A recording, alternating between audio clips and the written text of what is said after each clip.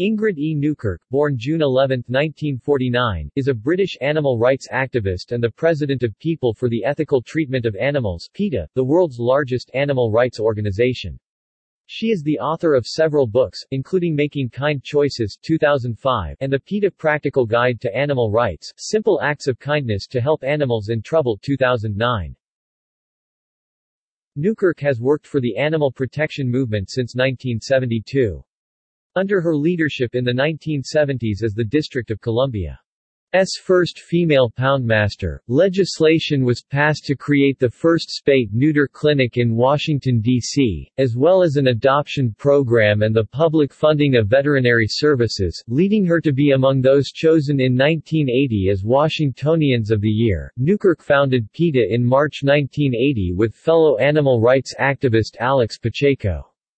They came to public attention in 1981, during what became known as the Silver Spring Monkeys case, when Pacheco photographed 17 macaque monkeys being experimented on inside the Institute of Behavioral Research in Silver Spring, Maryland. The case led to the first police raid in the United States on an animal research laboratory and to an amendment in 1985 to the Animal Welfare Act. Since then, Newkirk has led campaigns to stop the use of animals in crash tests, convinced companies to stop testing cosmetics on animals, pressed for higher welfare standards from the meat industry, and organized undercover investigations that have led to government sanctions against companies, universities, and entertainers who use animals. She is known, in particular, for the media stunts that she organizes to draw attention to animal protection issues. In her will, for example, she has asked that her skin be turned into wallets, her feet into umbrella stands, and her flesh into Newkirk nuggets, then grilled on a barbecue. "We are complete press sluts," she told The New Yorker in 2003. "It is our obligation. We would be worthless if we were just polite and didn't make any waves." Although PETA takes a gradualist approach to improving animal welfare, Newkirk remains committed to ending animal use and the idea that, as PETA's slogan says, "Animals are not ours to eat, wear, experiment on, or use for entertainment." Some animal rights abolitionists, most notably Gary Francione, have criticized PETA, calling it and other groups the new welfarists. Some members of the animal advocacy movement have responded that Francione's position is unnecessarily divisive. Newkirk has also been criticized for her support of actions carried out in the name of the Animal Liberation Front. Newkirk's position is that the animal rights movement is a revolutionary one and that hinkers may prepare revolutions, but bandits must carry them out. PETA itself, however, maintains a creed of nonviolence and does not advocate actions in which anyone, human or non-human, is injured. Newkirk and PETA have also been criticized for euthanizing many of the animals taken into PETA's shelters, and PETA has responded to this line of criticism. PETA has been on the news in the southern part of India for banning of Jallikattu sport, which is a cultural symbol of Tamils for thousands of years. The state is witnessing one of the biggest leaderless agitation using social media as a tool to organize these massive protests. Biography. Early life. Newkirk was born in Britain, where she lived in the Orkney Islands and in Ware, Hertfordshire. Her father was a navigational engineer, and when she was 7, the family moved to New Delhi, India, where her father worked for the government, while her mother volunteered for Mother Teresa in a leper colony and a home for unwed mothers. Newkirk attended a convent boarding school in the Himalayas for well-to-do Indian nationals and non-natives. "It was the done thing for a British girl in India," she told Michael Spector for The New Yorker. "But I was the only British girl in this school. I was hit constantly by nuns, starved by nuns. The whole God thing was shoved right down my throat." Newkirk helped her mother out in the leper colony, packing pills and rolling bandages, stuffing toys for orphans, and feeding strays, and says that this informed her view that anyone in need, including animals, was worthy of concern, along with her mother's advice that it doesn't matter who suffers, but how. She tells the story of an early experience of trying to rescue an animal, when she heard laughter in the alleyway behind the family home in New Delhi. A group of people had bound a dog's legs, muzzled him, then lowered him into a muddy ditch, laughing as they watched him try to escape. Newkirk asked her servant to bring the dog to her, and tried to get him to drink some water, but someone had packed his throat with mud, and he died in her arms. She told the Financial Times that it was a turning point. When she was 18, the family moved to Florida, where her father worked on designing bombing systems for the United States Air Force. It was there that she met her husband, Steve Newkirk. The couple divorced in 1980. He introduced her to Formula One racing, which, along with sumo wrestling, remains one of her great passions. According to The New Yorker, it's sex. The first time you hear them rev their engines, my God. That noise goes straight up my spine. Introduction to animal protection. Until she was 22, Newkirk had given no thought to animals' rights or even vegetarianism. In 1970, she and her husband moved to Poolesville, Maryland, where she studied to become a stockbroker. A neighbor abandoned some kittens, and Newkirk decided to take them to an animal shelter. She told Spectre, "When I arrived at the shelter, the woman said, 'Come in the back and we will just put them down there.' I thought, how nice. You will set them up with a place to live. So I waited out front for a while, and then I asked if I could go back and see them, and the woman just looked at me and said, 'What are you talking about? They are all dead.'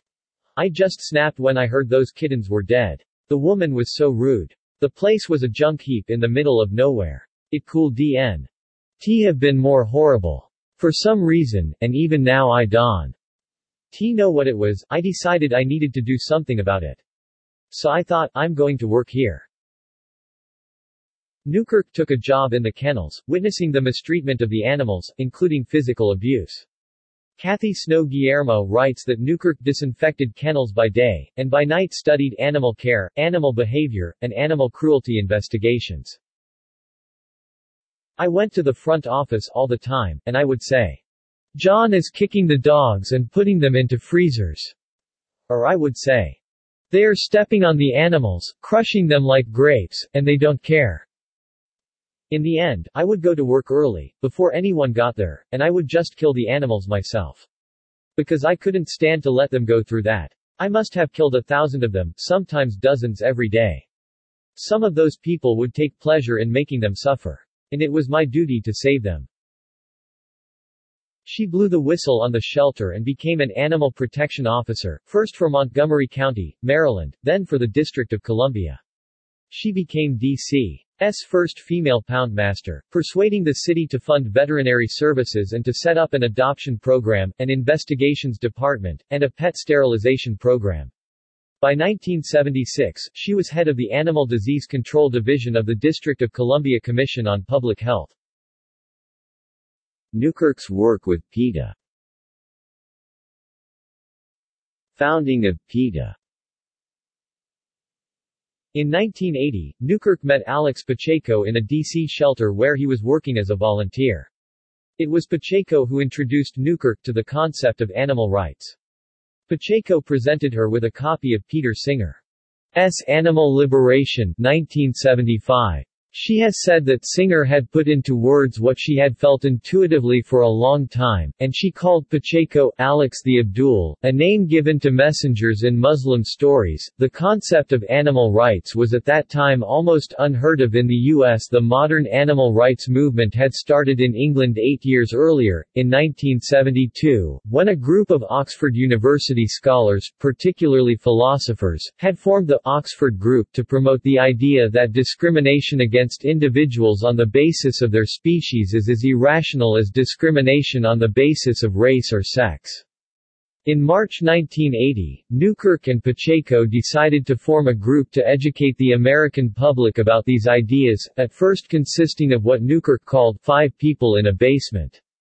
The couple also fell in love and began living together, although they were very different. Newkirk was older, practical, and very organized, whereas Pacheco spent his time in white painter's overalls eating vegetarian hot dogs straight from the can. Silver Spring monkeys.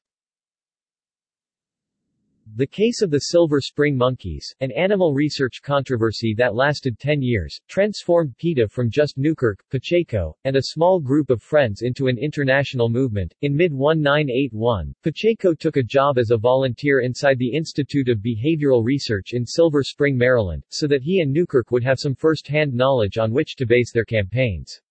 Edward Taub, a psychologist, was working there on 17 monkeys.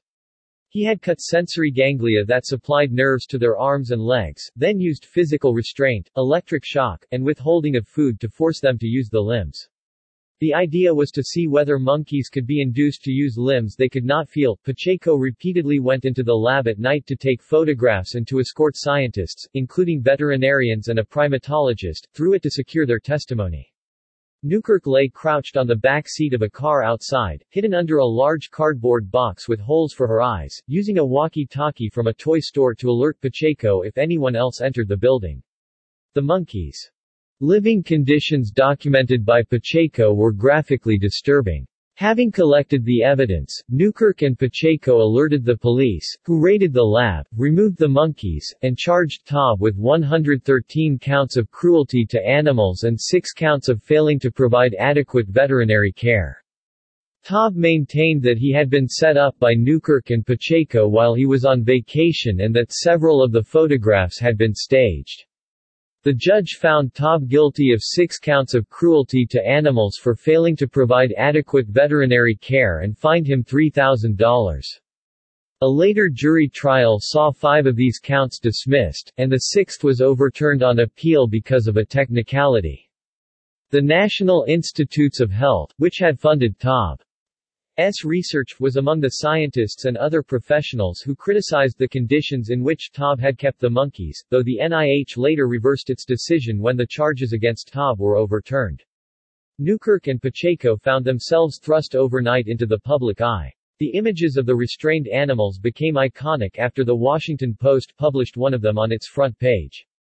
It was the first police raid on an animal research facility in the U.S. and the first conviction, subsequently overturned, of an animal researcher.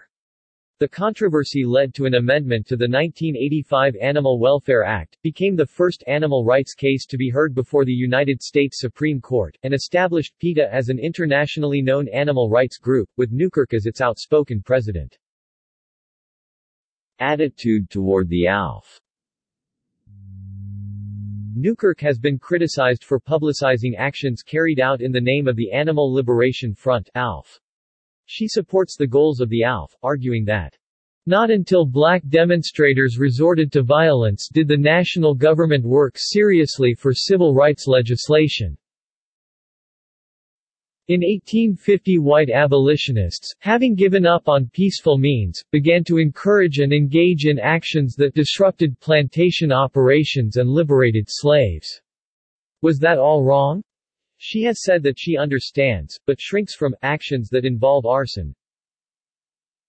"I do support getting animals out in the same way I would have supported getting human slaves out, child labor, sex slaves, the whole lot. But I don't support burning. I don't support arson. I would rather that these buildings weren't standing, so on some level one understand. I just don't like the idea of that. Maybe that is wishy-washy of me, because I don't want those buildings standing if they are going to hurt anyone. And the ALF has never hurt mice nor mare." She has been accused of having had advance knowledge of one ALF action. During the 1995 trial of Rod Coronado, in connection with an arson attack at Michigan State University (MSU), U.S. Attorney Michael Detmer alleged that Newkirk had arranged, in advance of the attack, to have Coronado send her stolen documents from the university and a videotape of the action. Public image. Newkirk and her cause provoke strong feelings, both positive and negative. Spectre, who did not see eye to eye with her, wrote, "Newkirk is well read, and she can be witty. When she is not proselytizing, denouncing, or attacking the 99% of humanity that sees the world differently from the way she does, she is good company. After years of detestable public behavior, however, she has the popular image of a monster. Whenever I mentioned her name to friends, they would recoil. And she becomes more disliked with every PETA stunt. She can't walk through an airport without accosting any woman who is wearing fur. She no longer takes vacations in tropical or poor countries like Mexico, because I spend the whole time rescuing animals from their horrid owners. Spector also questioned her about a 2003 letter that she wrote to Palestinian leader Yasser Arafat to protest the use of a donkey as a suicide bomber. "We are named people for the ethical treatment of animals," she replied. "There are plenty of other groups that worry about the humans." Elsewhere, Newkirk has said, "In this business I am very easy to cubby hole. As someone said to me the other day, they had seen the HBO special, and they said, 'Are you really a sad-obsessed person?' And I thought, no, I am not really a sad person, except when I lie awake at night in winter thinking about all the animals out without shelter, and then I am sad. Who wouldn't? Wouldn't anybody be sad if they have a heart? It's just that they seen so much." The following quote was actually made by her under a pseudonym.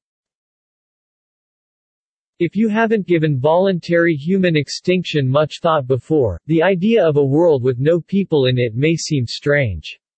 But, if you give it a chance, I think you might agree that the extinction of Homo sapiens would mean survival for millions, if not billions, of Earth-dwelling species. Phasing out the human race will solve every problem on Earth, social and environmental. Let's unite." Pseudonym. Newkirk has had celebrity friends and admirers who have spoken highly of her. Sam Simon said in an interview, "I learned about animal rights from my favorite person in the whole world, Ingrid Newkirk at PETA." Also, Alec Baldwin contributed the following blurb to Newkirk's book Making Kind Choices. "Ingrid Newkirk is not only a thoughtful animal rights and environmental activist. She is an inspirational leader. A heroine. A woman upon whom so many depend, around the world, for information and guidance. In a world where all animals, everywhere, are more threatened than ever, Ingrid Newkirk is their champion." Newkirk has been accused of employing a double standard for her organization's practice of euthanizing animals for which it has neither the space nor resources to shelter. Deborah Saunders, a critic of Newkirk, argues that PETA assails other parties for killing animals for food or research. Then it kills animals, but for really important reasons, such as running out of room. Newkirk explains on PETA's website that, "As long as animals are still purposely bred and people aren't spaying and neutering their companions, open-admission animal shelters and organizations like PETA must do society's dirty work. Euthanasia is not a solution to overpopulation but rather a tragic necessity given the present crisis." Newkirk and PETA both oppose animal testing out of principle as well as on practical grounds. Spector asked whether she would be opposed to experiments on 5,000 rats, or even chimpanzees, if it was needed to cure AIDS. She replied, "Would you be opposed to experiments on your daughter if you knew it would save 50 million people?" Awards. Washingtonian of the Year, 1980. Courage of Conscience Award, 1995. Shining World Compassion Award, 2007. Ahimsa Award, 2014. Peter Singer Prize for Strategies to Reduce the Suffering of Animals, 2016. Works. See also: Women and animal advocacy. References. External links. Galkin, Matthew, Director. I Am an Animal, The Story of Ingrid Newkirk and PETA. A television production for HBO, November 2007. Fowler, Hayden. Interview with Ingrid Newkirk about the HBO documentary on YouTube, retrieved February 24, 2008. Interview with Ingrid Newkirk in Imagineer magazine.